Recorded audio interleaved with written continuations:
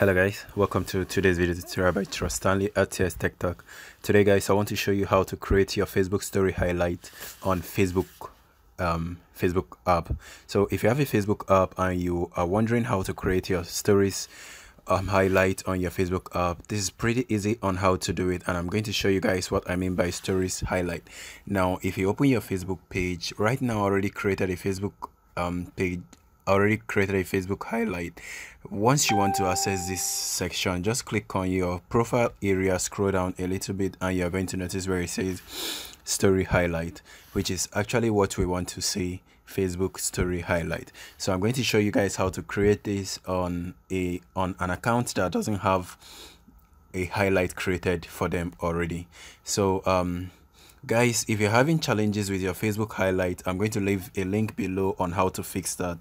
But on this video, I just want to show you guys how to create a highlight on your Facebook page, on your Facebook account, if you don't have the highlight yet created. So go ahead and click on your profile section to create the highlight. And if I scroll down, you can notice there is no highlight right here. So the highlight is usually just before the post section, so I'm going to go ahead and add one. So to add a Facebook story highlight, you can notice this section where it says add story.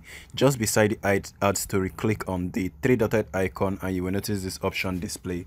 So when this option display, go ahead and select your story archive and wait for it. Now you will notice all the stories you've posted so far, they will display right here, but I don't have so many stories, so they might not be displaying everything. So to create an archive, you can notice on the top section where you have three-dotted icon, click on that and you will notice where it says create your highlight.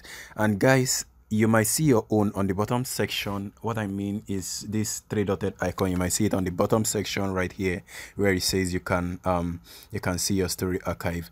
It depends on the OS you are using, the version of the Android Studio you are using, or if you are using an iPhone, you will see it below. So once you click on that, go ahead and click on create highlight to create a new highlight. Now go ahead and select all you want as your highlight.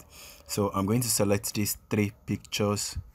So once you're done selecting them, go ahead and click next, and you can notice it says add more. That's if you really want to add more of the highlights, but if not, go ahead and give it a title and say my highlight. So once you're done typing the title, scroll down and then click on save. So it's going to save your highlight and it will display on your highlight section. So let's back out and refresh the page. It should display right here. Now you can notice it says my highlight. So if you guys want to add more, go ahead and click on add new and then select any one that you want to add. So let me just choose only this one, next, and just say test. So once you're done, just click on save. Now you can notice you have two highlights. So if for some reason you want to delete any highlight, just click on edit and then you can notice the menu icon right here. Select that and you can notice where it says delete highlight. So just go ahead and click on delete highlight and select OK. Wait for it to completely delete the highlight. So now it has deleted it.